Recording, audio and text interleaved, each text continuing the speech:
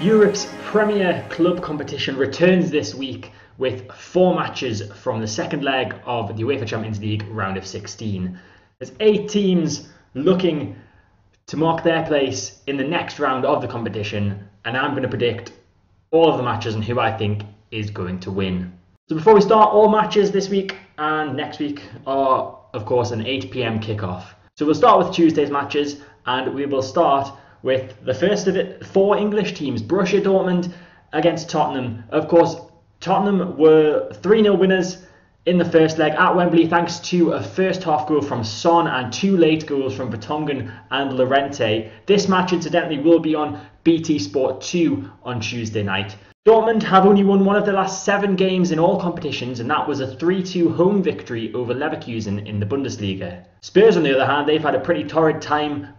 At the moment, they have not won since the first leg against Dortmund, losing 2 matches against Burnley and Chelsea and then drawing the North London derby against Arsenal on Saturday. So with neither side playing particularly well in recent games, I think the home advantage could show for Dortmund, and I'm going to go for a 2-1 Dortmund victory. Now, if you're looking for anyone to get a goal, I'm not going to go for Dortmund. I would go for a Tottenham player. I think Harry Kane, he has scored 2 on his last 3 since returning from injury, and I think he'll probably get another one on Tuesday. If it's not him, it'll probably be Son. But it's a 2-1 victory for Dortmund, which would obviously mean that Tottenham still qualify for the next stage of the competition. The other match on Tuesday is Real Madrid against Ajax. Now, this one is live on BT Sport 3.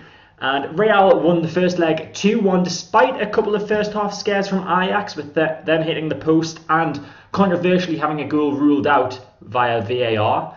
But Benzema gave Madrid the lead in the second half. Ziyech then equalised for Ajax before Marco Asensio grabbed a late winner and a second away goal for Real to put them ahead leading into this second leg game against Ajax.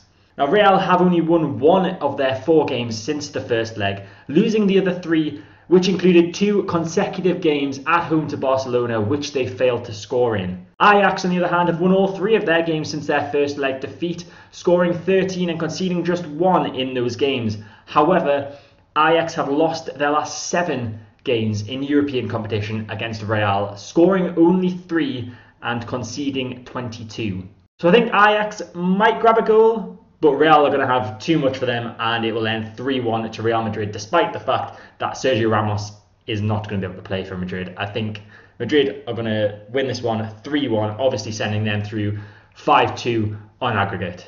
Now on to Wednesday's matches, and the first of which is FC Porto against AS Roma. This one is live on BT Sport 3. First leg, it was a bit boring to start with, but it came to life with 20 minutes to go when Zaniolo scored a quick-fire double to put Roma 2-0 up before Adrian grabbed an all-important away goal to keep Porto in the tie.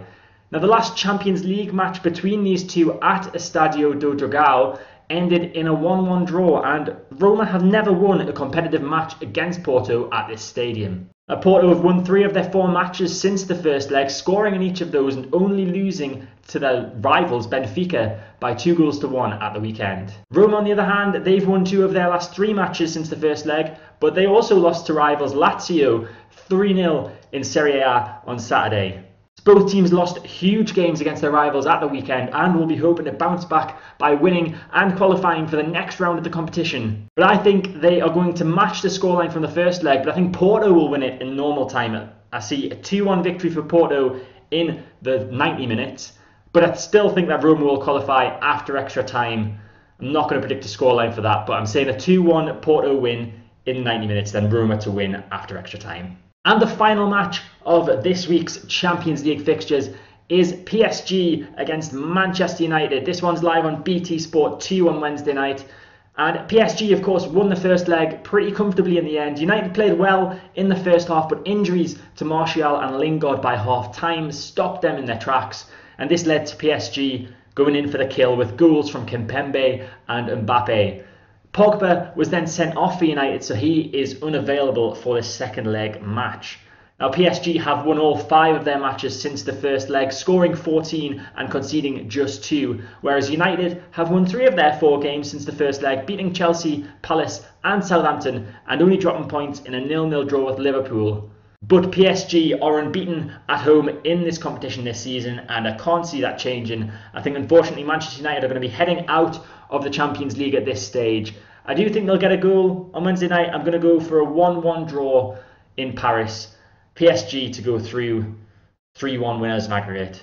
So that's all my predictions for this week's UEFA Champions League round of 16 second leg matches. Let me know your predictions in the comment section down below. Hit the like button if you enjoyed this video. Subscribe to my channel to get all my content when it comes out.